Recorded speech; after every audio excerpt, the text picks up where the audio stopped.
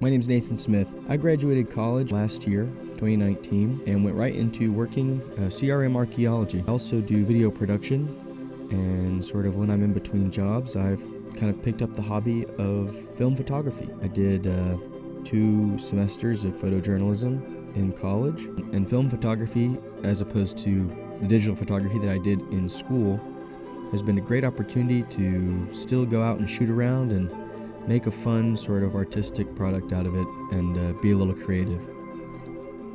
I've been going on these long walks to take photos since I picked up this hobby, and I always see interesting things, and I always want to tell people about them. So I thought this time I would film it.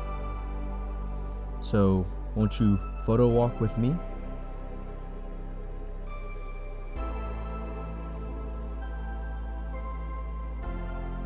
The first step to having a successful photo walk is to dress appropriately. So usually first I'll put on pants, and I like to wear a belt, and then you might have not done laundry in a while and not have any clean socks except for the Captain America socks that your mom bought you for Christmas 3 or 4 years ago. And it's fine to wear those. They'll work just as fine as any normal socks. It's also good to wear comfortable shoes for walking. I wear the Sambas, the Adidas Sambas, because I like them, and they're pretty comfortable. Getting ready for a photo walk also gives you time to self-reflect on your appearance and how you look like an absolute dumbass with this GoPro on your head.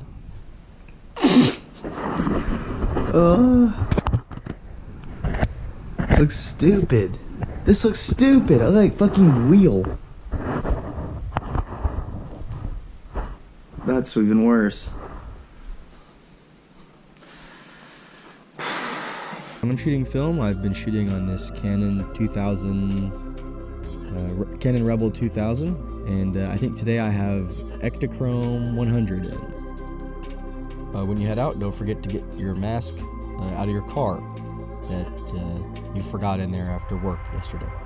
You can get a sneak peek here of this dog that barks directly outside of my window for several hours every day, usually waking me up around 10 or 9:30, just barking, just really loud barking, like directly outside my window. I actually haven't really seen it before now, and so I was starting to get worried that maybe I'd been making it up in my head. The dog's actually barking now while I'm recording the audio for this. I don't know if you guys will be able to hear it. Still wondering if I'm making that up. So I think this is the first picture of the walk, this sunny sort of evening light on this White House. I think as I was walking by, it really caught my eye, and sometimes you gotta sort of take a few steps around. I think you might see me doing it in the video.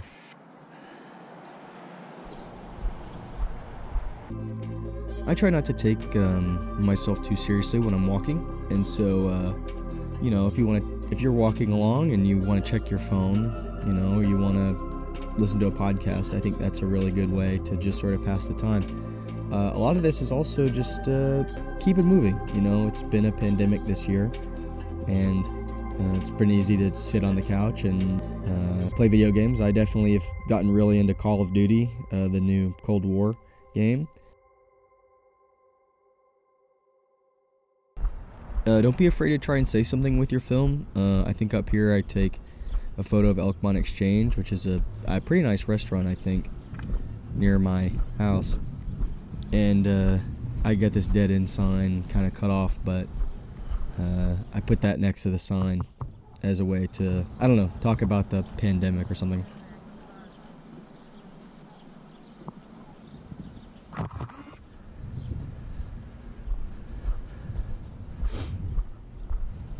And so if you're feeling like you want to get out of the house a little bit, it's great. Take along your camera. It doesn't have to be film. It can be digital.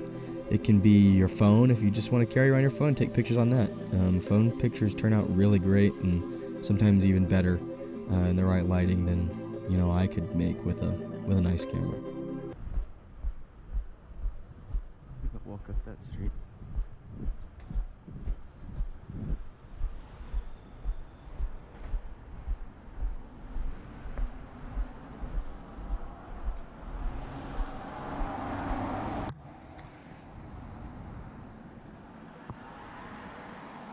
This photo is kind of the same as one I take later on.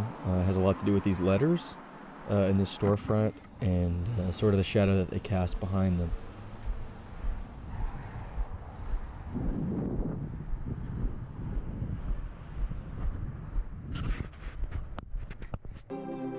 You never really know what is gonna catch your eye. Sometimes it's a beautiful scene of, you know, light hitting the side of a cathedral, and sometimes it's a sort of flat styrofoam cup that maybe has been run over in the driveway of an asbestos workshop. Really, whatever works for you, I think, makes a great photo. I think you can take a picture of almost anything, and if it's sort of communicating something, or if it looks good, or if you like the way it looks, I think that's a great photo.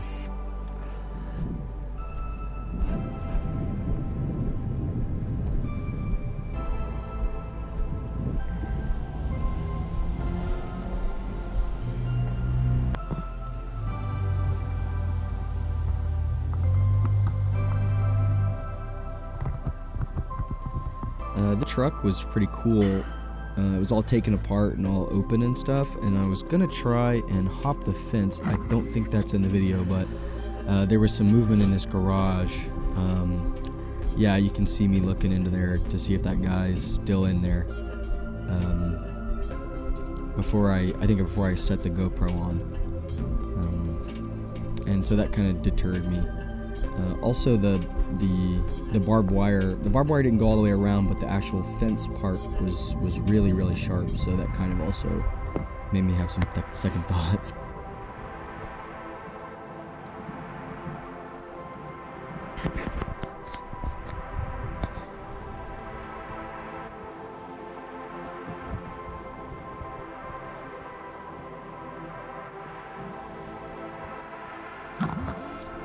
So you might have guessed by now, you know, I'm just kind of wandering around. I usually don't have a set destination in mind. I kind of just go in a direction or in a general area. So here I'm just sort of wandering through Old North Knox, and I go down Central a little ways until I kind of decide to turn around.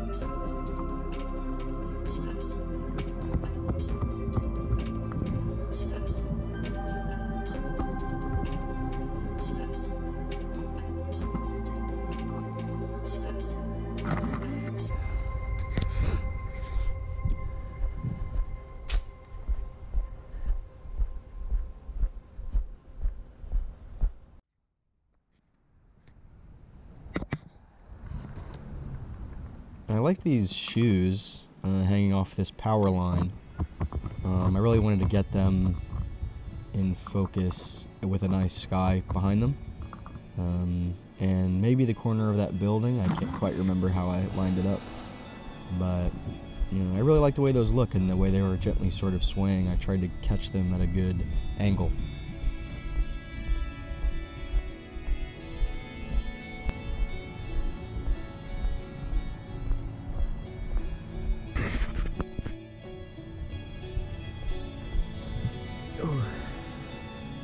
There can be a lot of dangers in a photo walk.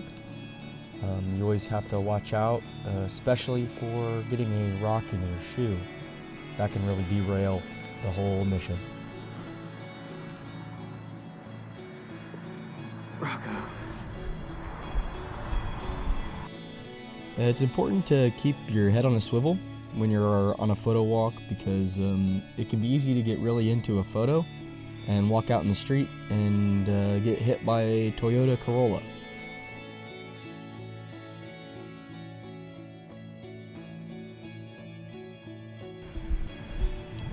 Try to be discouraged if people look at you like you're some kind of freak for wearing a GoPro on your head and looking like an absolute doofus. Alright, how are you?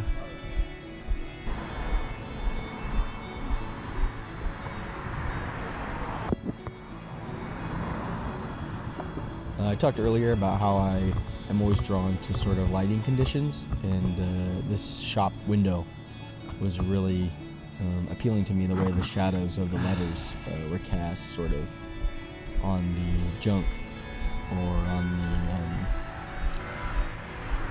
the stuff behind it.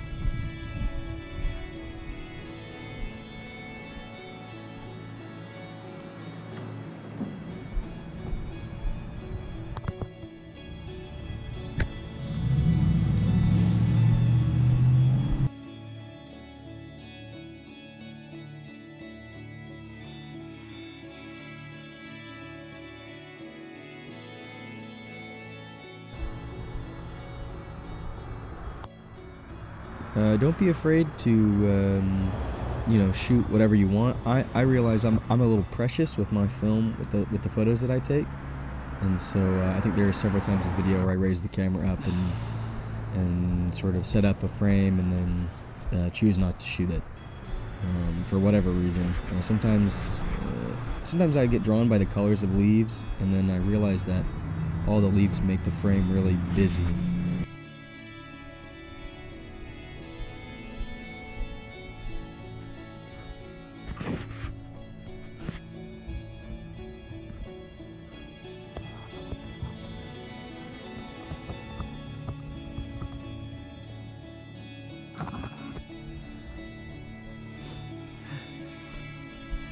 That's good.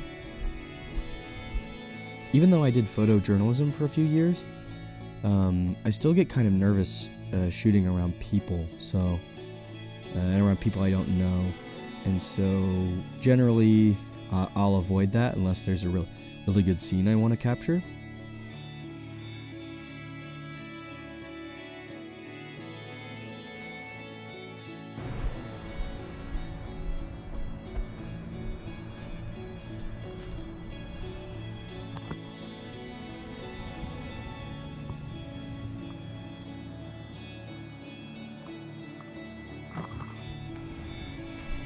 Just any old thing will catch my eye. Usually it has to do with light.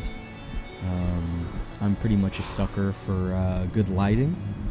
So any sort of scene, any sort of area where the light is looking good or bouncing off something very well, that'll be quick on my list for me to start shooting towards.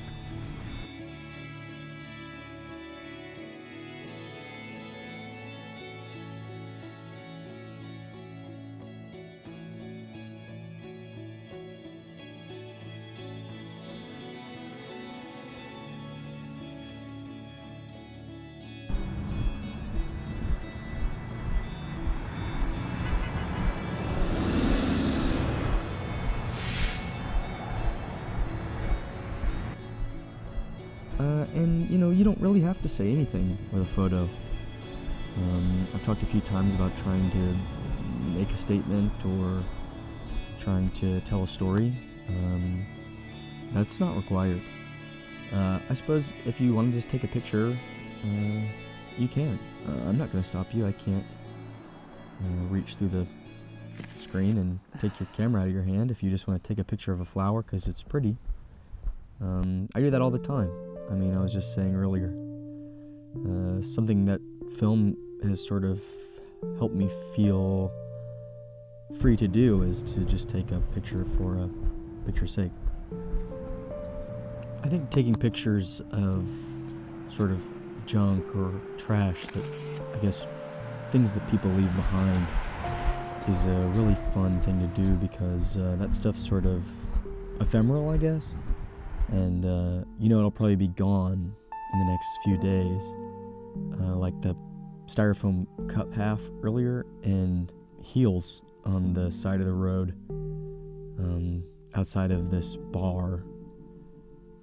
That'll probably get picked up or swept away or, taken. And taking a photo that can, I don't know, capture a kind of interesting moment or document it for whatever reason.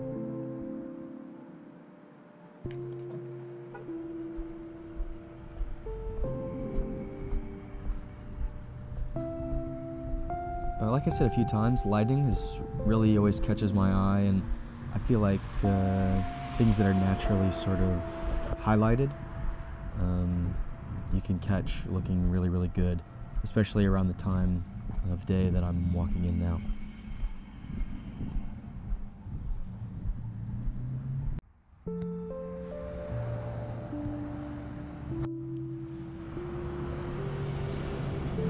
The same goes for interesting scenes and framing sort of the left behind items in an area that tells a story, I suppose. So this PBR in the bus stop I thought was interesting, just having a few beers waiting on the cat.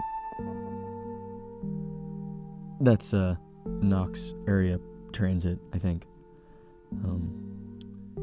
For any of you that don't know.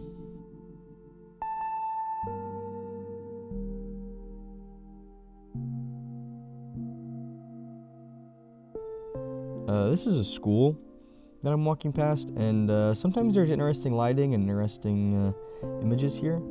And even though I know I'm not trying to take creepy pictures of a high school, I generally put the photo cap on or the lens cap on and walk on by. Those images will be there another time, and I can come back when school's not in session and shoot those.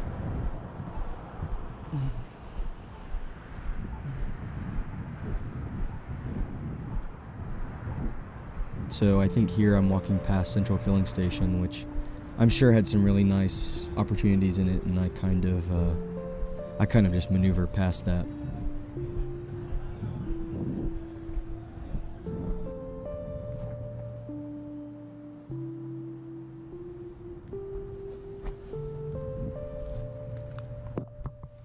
I usually try and take a different way home and make sort of a big loop out of it to find some different photos.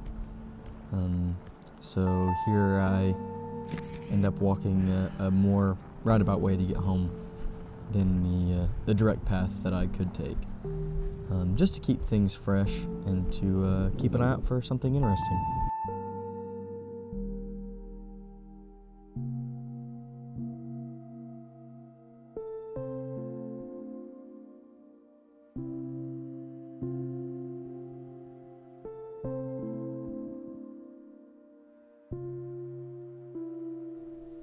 Also, if you feel comfortable enough, this is a pretty good activity to do with a friend, or two, because you're walking around outside. You can be pretty distant, and I'm wearing my mask for the whole time this video's on, so it'd be easy to walk around with masks on. You know, a long photo walk with friends is a nice way to catch up and talk. And help remind you that you're not alone.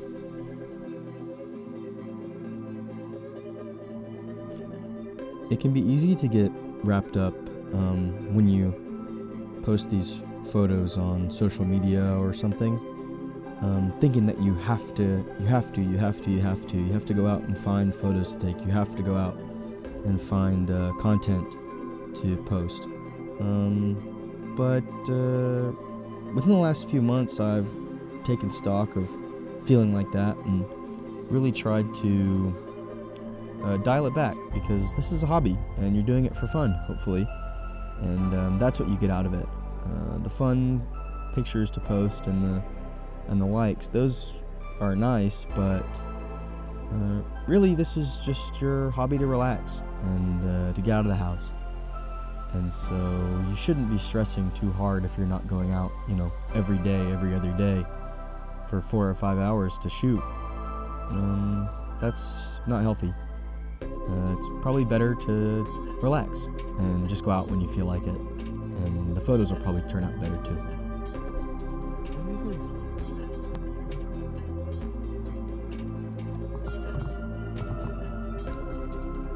Well, if you've made it through the whole thing, thank you very much for coming on the photo walk with me.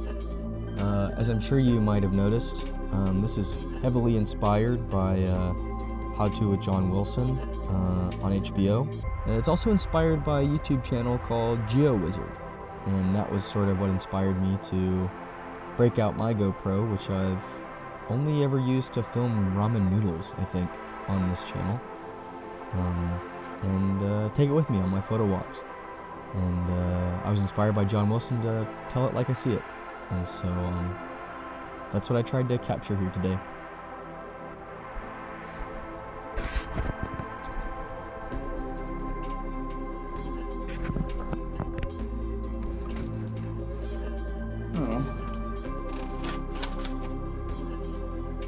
My dirt. If you're interested in how those photos turned out, you can follow me on Instagram at @theactualnathan. That's where I post all of my film and sometimes pictures of my own face. So give me a follow on there, and I think probably within the next few weeks I'll post the film I shot.